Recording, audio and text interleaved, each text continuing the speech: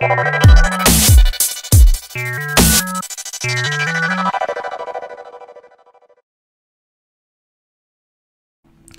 guys, this is Priyanka and I'm going to make a tutorial on Google Maps. I already have one tutorial on that, but I'm going to make an updated version because a lot of things have changed since 2 years and I received a lot of comments and emails about it. So I just thought that I can make an updated tutorial so that all of your doubts and questions will get answered here. So I'm going to make a new project and I'm going to name it Maps Demo and click next. You need to select at least API level 17 as minimum SDK because it won't work below that. So here it's API 18, so that's fine, and click next. Instead of selecting empty activity here, select Google Maps activity and click next and finish. So it will take a few seconds to set up. And once it is done, you will see that Google Maps API.xml file is open and you need to create an API key here and paste it here.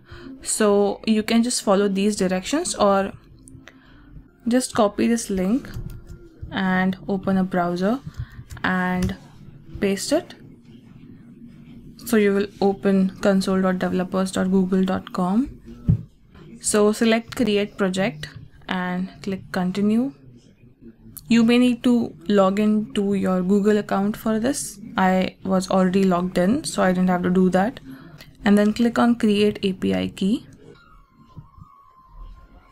Click on restrict key and you can name your API key. I'll write maps demo key and make sure that only Android apps is selected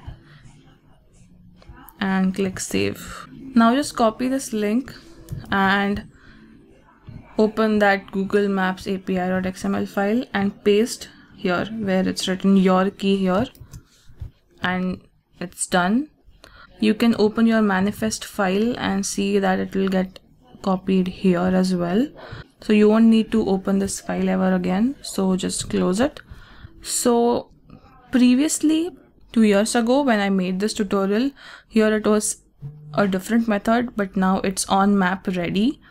So what it is doing is it is setting the default location to Sydney and it is adding a marker there and it is moving the camera to that location so that the focus is there.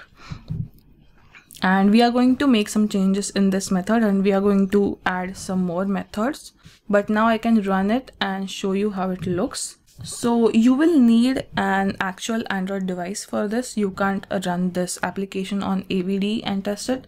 So I have already plugged in my phone here and you can click on run and you will see that your phone or tab, whatever you're using, it will be displayed in the connected devices. But you have to enable developer options and then you have to enable USB debugging.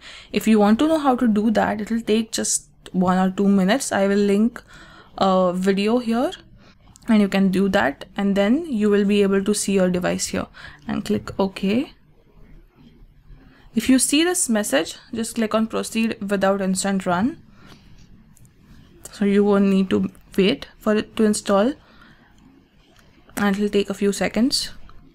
So here you can see that the location is set to Sydney and we can't move the marker. There is no button to search or get your current location here. We will add those things in the next parts, and this is it for today. I will show you how to get your current location and how you can track a moving person or moving vehicle. So if your location is changing constantly, you can keep a track of it, and just like Google Maps does it, you can do it. And we will add that functionality later. So you can subscribe to my channel and stay tuned for the new tutorials. Bye.